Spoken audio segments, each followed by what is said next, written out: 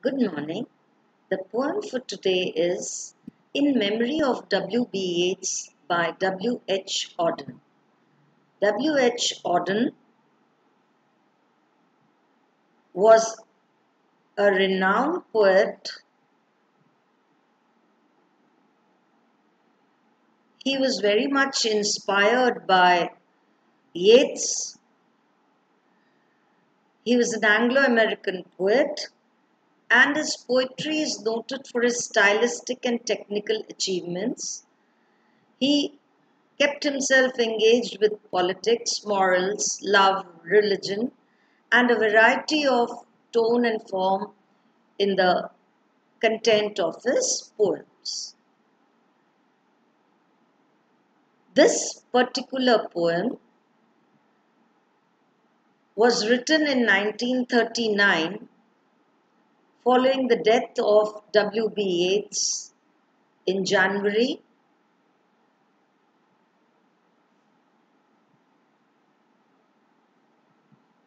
This is a modern poem in every respect, in its imagery, in its concept, and versification. The poem, as its title indicates, is also an elegy written to mourn the death of W.B. Yeats.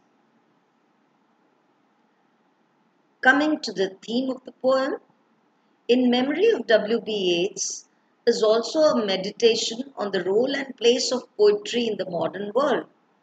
What is poetry for? Can it make anything happen?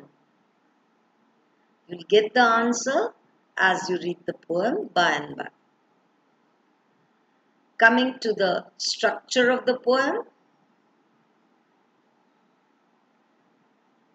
In Memory of W.B. Yeats is in three parts, each of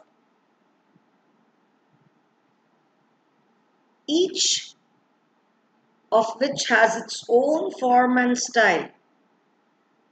In the first section, W.H. Auden discusses the death of W.B. Yeats in the dead of winter. In the second section, Auden addresses the dead Yeats directly. In the third section, having addressed the burial of Yeats, Auden concludes by addressing the spirit of the dead Yeats, again asking him to persuade us to rejoice and to heal us with the fountain of his work. So, the first part of the poem contains 6 stanzas, the second one, 1, and the third, 6 again. Auden does not make use of a rhyme scheme in the first 2 parts of the poem, but in the third he does. This makes sense considering the elegiac form of these last lines. Here's the poem. I'll explain it line by line. We are taking up the first section, right? He disappeared in the dead of winter. The brooks were frozen and the airports almost deserted, and snow disfigured the public statues. The mercury sank in the mouth of the dying day. Oh, all the instruments agree, the day of his death was a dark, cold day. Here is Yeats. The poet is describing in using third person. So, Yeats died in winter, January. You have winter and acute winter in the west. The brooks were frozen, all the streams and water bodies were frozen, the airports were almost deserted, and the snow disfigured the public statues. There are several public statues erected all over, mainly in the squares, and of course, if there is snowfall, there will be, the statues will also be covered with snow. The mercury sank in the mouth of the dying day. That is, the temperature was very low. Oh, all the instruments agree the day of his death was a dark, cold day. It was a very cold day. This is the actual description of the winter where everything is frozen, dead, and deserted. The speaker describes it as a chilling one, and he actually describes Yeats's death. Far from his illness, the wolves ran on through the evergreen forest. The peasant river was untempted by the fashionable quays. By moaning tongues, the death of the poet was kept from his poems. You see, the poet means to say that despite the death of this great man, things go on. The wolves in the forest are running, and the peasant river, that is, river flowing around the countryside, was untempted by the fashionable quays that you have, uh, that is, the banks of the river from where you start the river cruise mostly. And then he says, nature is as it is. It is, everything is following the daily routine. By moaning tongues, the death of the poet was kept from his poems. Everything was normal and nobody was bothered about what had happened.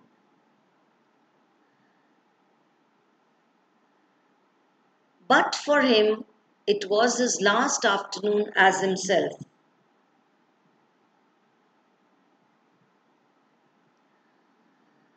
An afternoon of nurses and rumours, the provinces of his body revolted, the squares of his mind were empty, silence invaded the suburbs, the current of his feeling failed, he became his admirers. You see, a striking end note after each stanza. But for him, it was his last afternoon as himself, that is, as a living person. It was an afternoon of nurses and rumors. Rumors kept floating that he is dead, he is about to die. And his body revolted. That is, all the organs uh, went dead slowly and slowly. The squares of his mind. See, he uses these images from architecture, the provinces of his body and the squares of the mind. That is, his mind also became empty. That is the case of brain dead. The silence invaded the suburbs, and each part of the body went silent. The current of his feeling failed. He stopped feeling and he became his admirers. That is, he became what his admirers thought him to be, what his admirers felt about him. His memory lived on those who loved his works.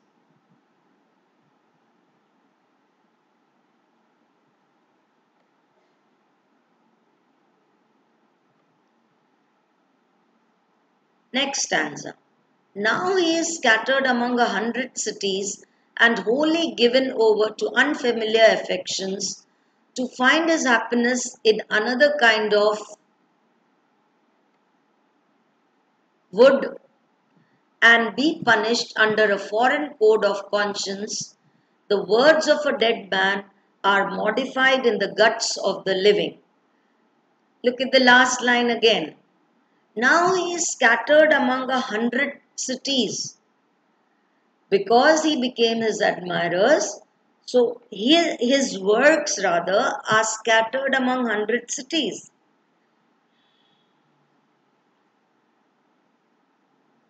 In a way, he is still living and wholly given over to unfamiliar affections. People love him. To find his happiness in another kind of wood, though he did not earn that appreciation when he was living, but as dead and his works all over the world, he uh, he is enjoying that. He is enjoying all the admiration showered on him as well as the criticism. The punished under a foreign code of conscience means, and the criticism that is also made of his poetry. The words of a dead man are modified in the guts of the living. This is a very critical statement that Auden makes. He says, when you speak about Yeats, there is this theme of life after death. The words of a dead man are modified in the guts of the living. Those who are living, when they talk of the dead man, that is the true interpretation of his kind of poetry. But in the importance and noise of tomorrow, when the brokers are roaring like beasts on the floor of the burrs, and the poor have the sufferings to which they are fairly accustomed, and each in the cell of himself is almost convinced of his freedom, a few thousand will think of this day as one thinks of a day when one did something slightly unusual. Once again, Auden speaks on how the human world is going on without the pause. You see, the imagery he used in the beginning was from the countryside. Now he uses the city images. You have the stock exchange. This is a simile where he says, by using this, he says, the brokers are roaring like beasts on the floor of the burrs. What happens in a stock exchange? You have people shouting, trying to decide the rates. And it's almost Wall Street, Paris. And the poor have sufferings to which they are fairly accustomed. While on the other side, there are people are normal. There are the poor who have to suffer each day.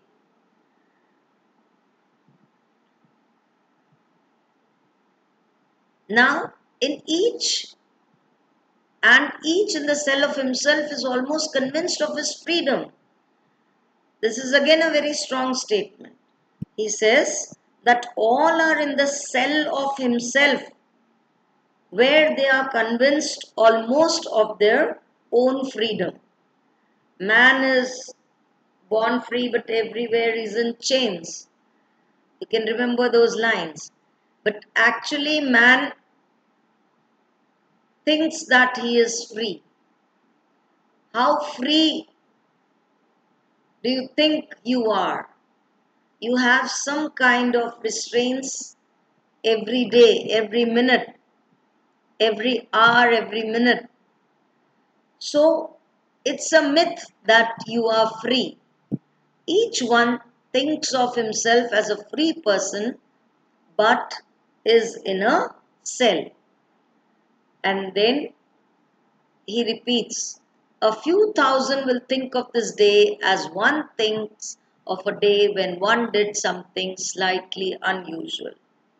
He again says that only a few thousand will think, those admirers, those readers of Yeats will think that this one day was when something unusual happened. Otherwise, it's just like another day. All instruments, look at the last two lines. It's a repetition of the last two lines of the first stanza. Oh, all the instruments agree, the day of his death was a dark, cold day.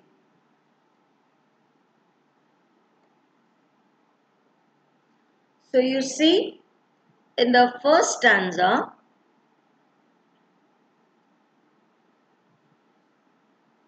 the poet points out nature's ability to move on and the effect that people have. People are not bothered about somebody's life or death. Just as nature moves on, people move on. And the death of this great poet has affected none. Is he admiring Yeats, or is he making a very blunt statement that nothing happens, all's right in the world, nothing happens, uh, somebody's death cannot do anything, somebody's life doesn't matter to anyone? All these things come in very poignantly in these lines. Coming to part 2.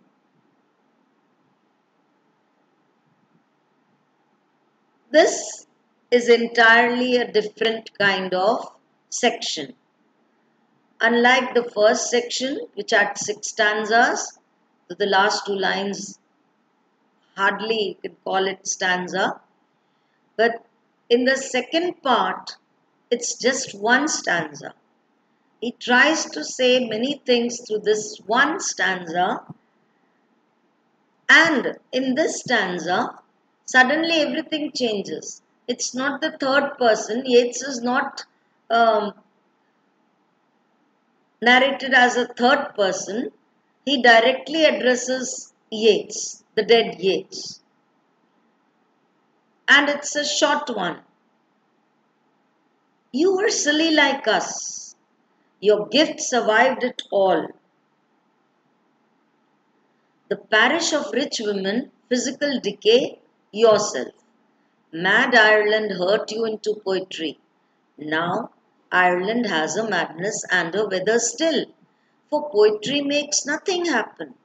It survives in the valley of its making, where executives would never want to tamper, flows on south from ranches of isolation and the busy griefs, raw towns that we believe and die in.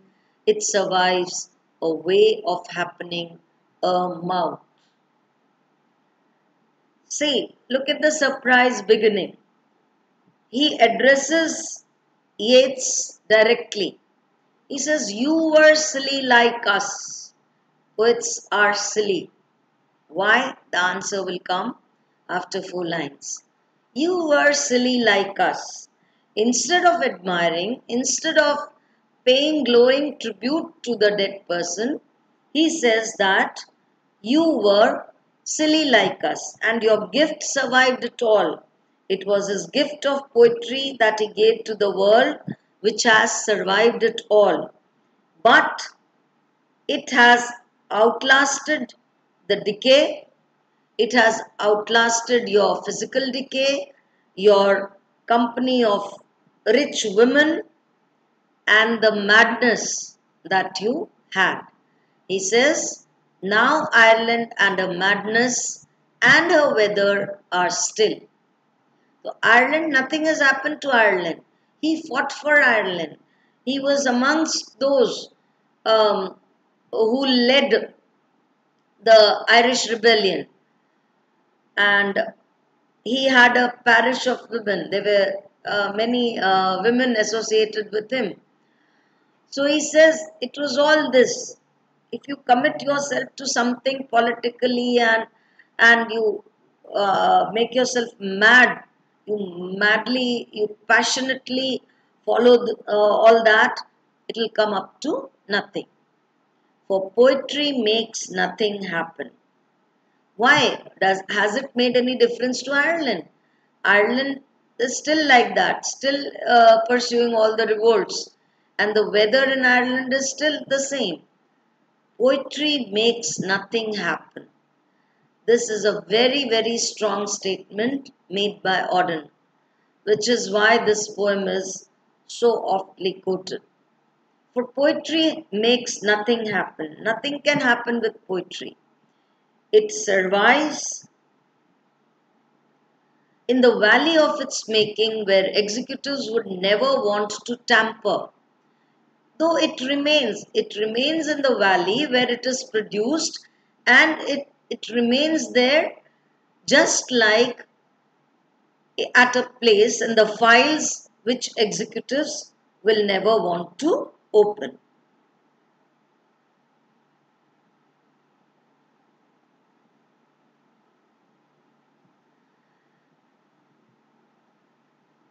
It flows on south from ranches of isolation and busy griefs, raw towns that we believe and die in. Now, here, when the word flows come in, you feel there is this river imagery. It's like the river which flows southward from the isolation. From a small point, it starts flowing and then it takes in everything. It takes in all the isolation, it takes in all the grief, and it spreads around the towns. And that we believe and die in. It survives, that we believe. The towns come up, sometimes they are flooded, it touches those towns and then it moves forward. It's a way, it's a happening, it's almost like a mouth. Poetry is a way of happening, it's almost like a mouth. It is mobile, it's powerful, but it still makes nothing happen. Got it? This is the end of section 2. The poet addresses Yeats directly. He calls him silly instead of admiring him, instead of paying glowing tributes to him. And then he says it was whatever he was, his poetry has survived it all. It has survived his personal physical decay, his parish of rich women, and himself. It was Ireland which hurt him into poetry, but Ireland is still there as it is, as it was, and the weather in Ireland also remains the same.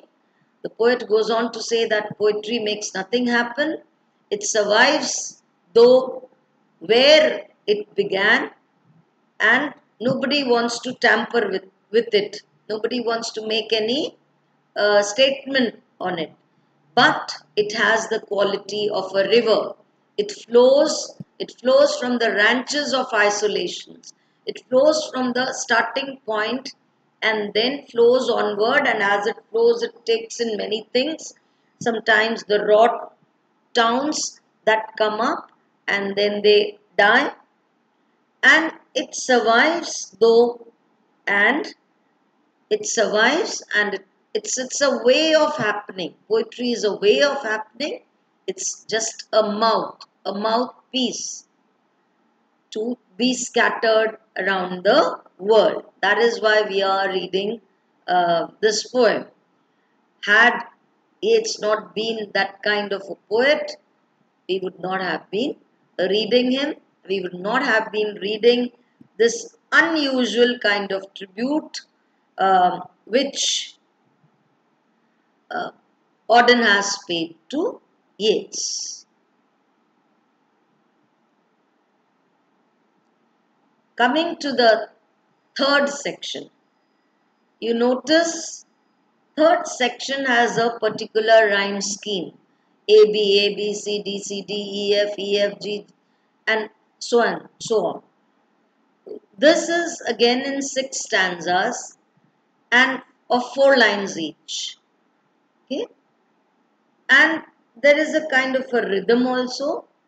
There is this theme of elegy coming in here with an extended remark on poetry and the impact of poetry, particularly in the times when you can foresee the world war. In the nightmare of the dark, all the dogs of Europe bark, and the living nations wait, each sequestered in its hate. Intellectual disgrace stares from every human face, and seas of pity lie locked and frozen in the eye. You see, this is an this is the actual elegy part of it, and it is a dedication also, right? And he says, in the nightmare of the dark, all the dogs of Europe bark, and the living nations wait, each sequestered in his hate. There is this condition where the people, it was 1939, Second World War was staring at the face of everyone, all the nations. So he says, in the nightmare of the dark, when it's dark, it's like a nightmare, it's dark all around. You read Dover Beach also. All the dogs of Europe bark. This is also a strong statement. The countries of Europe are at war with each other, and the living nations wait for each other, wait to get at each other, and they are all clustered, sequestered in its hate. Each country is full of hatred for the other, and that is why he says the dogs of Europe bark. There is this intellectual disgrace that is affecting human beings. Intellectual disgrace stares from human face, and the seas of pity lie locked and frozen in each eye. There is this intellectual disgrace. When there's too much of criticism, when we are filled with hatred, all you can do is you you just relinquish the seas of pity. You don't want to, the man's innate nature is not like that. He wants to love people, he wants to uh, show pity for others. But then, because of this too much indulgence in politics, the sea of pity becomes locked and frozen. Follow, poet, follow right to the bottom of the night with your unconstraining voice, still persuade us to rejoice. Now, here he implores Yeats's, that is Yeats's spirit. He says, follow, poet, follow right to the bottom of the night. In these circumstances, he asks Yeats to follow with his unconstraining voice. That is, in a way, he feels that Yeats's poetry has the power to rejoice, has the power to persuade us to rejoice in these testing, trying times. Though these dark images come in, but still there is hope. There is this hope of rejoice. With the farming of a verse, make the vineyard of the curse, sing of human unsuccess in a rupture of distress. With the farming of a verse, see, he uses the country image again. He says, Yeats's poetry should be farmed. That is, more and more of his volume should come out, and it should make a vineyard of his curse. Instead of this curse which is hanging around on humankind, on mankind, to make a vineyard and sing of human unsuccess. What can you do in this modern times? You can sing of unsuccess, but in a rapture of distress. Rapture again means joy. So this bringing in of joy with distress, in a rapture of distress. This is again referring to the war which is staring at the face of humanity. In the deserts of the heart, let the healing fountain start. In the prison of his days, teach the free man how to praise. Now the tone lightens, the imagery also becomes better. The imagery of water also comes in. as a healing fountain. He says, in the deserts of the heart which has taken the form of desert, let there be a healing fountain. And in the prison of the days, you see, in a few stanzas back, he had talked about man pretending to be free, which he is not. So he says, in the prison of his days, teach the free man how to praise. In the prison where man is almost imprisoned in his own self, teach him how to praise, how to be hopeful, how to admire, and how to love mankind.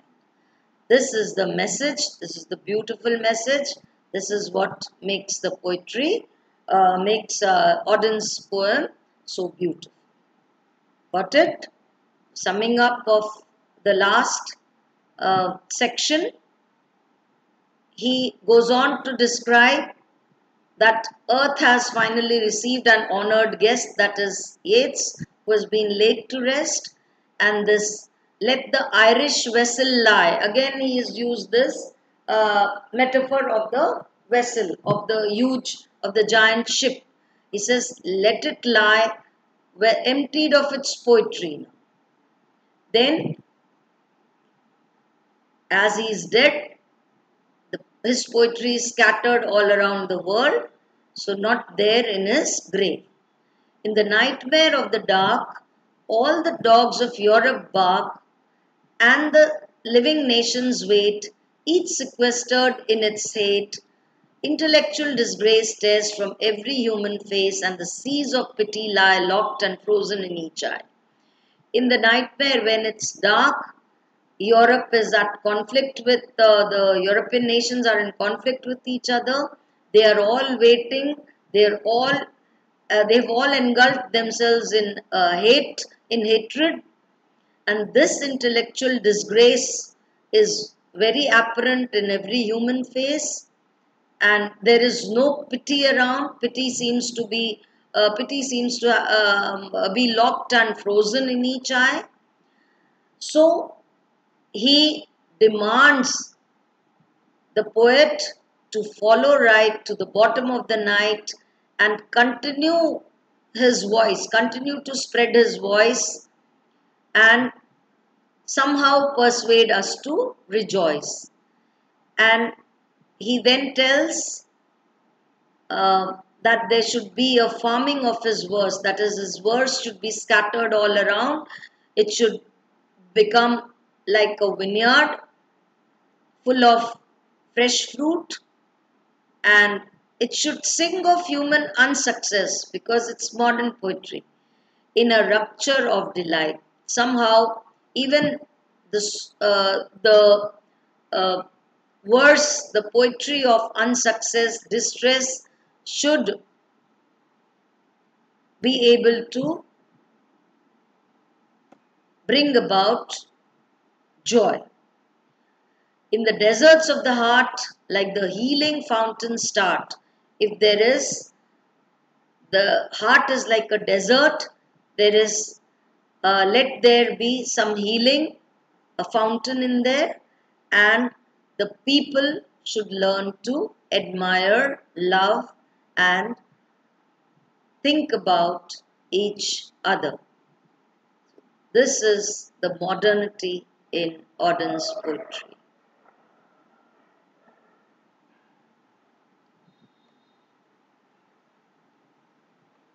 A word about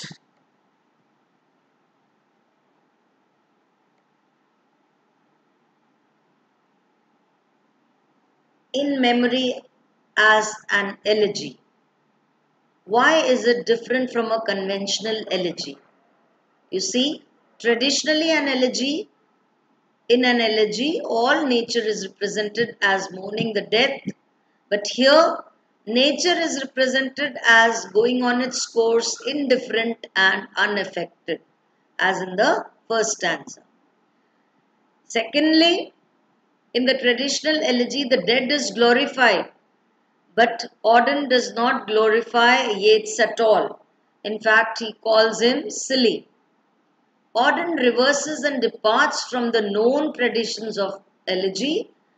He does not idealize Yeats or as poor or as sentimentalize. He doesn't try to sentimentalize this occasion.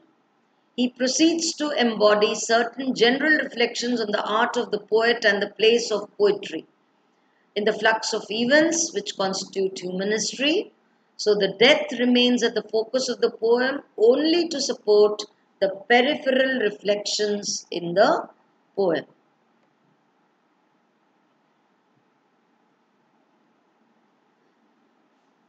A bit of summing up. The first part of the poem addresses the last days of Yeats's life, what it was like after he died. Auden speaks on the loss and how it impacted and didn't impact the world, the natural world and the modern world. The second section is directed through the second person speaker to Yeats himself, wherein he says that poetry makes nothing happen. So Yeats's contribution, though was bountiful, yet needs more recognition. While the third is the actual elegy meant to sum up which was spoken about previously, and the poet also makes new statements about what poetry can do for humankind, especially in the wake of World War II. That's all. I'll share some notes and you can try go through it again and again, read the poem again and again, be able to answer the questions. You have few literary devices which Auden has used in the poem. I'd like to draw your attention to the alliteration, to allusion, alliteration, and enjambment. Allusion. What is an allusion? It's an expression that's meant to call something specific to mind. Though it is not mentioned anywhere, the parish of rich women indirectly alludes to the Irish independence movement. And without mentioning the Second World War, he has talked about what will happen, what is likely to happen. Alliteration occurs when the words are used in succession or at least appear close together. You have many examples. I have just a couple here. Dying day, silent suburbs. Then you have another thing, another literary term called enjambment. It occurs when a line is cut off before its natural stopping point. Enjambment follows the reader down to the next line and the next quickly. One has to move forward in order to comfortably resolve the phrase or sentence. The transition between lines 3 and 4 in the first stanza of section 3 or that between 1 and 2 of the stanza 3 of the same section. Look at the section 3. Look for these and you find examples of enjambment. That is about literary devices used by the poet.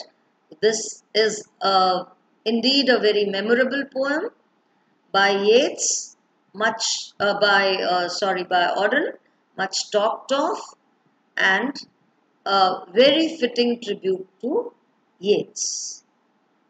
Thank you. Hope to see you with the next poem.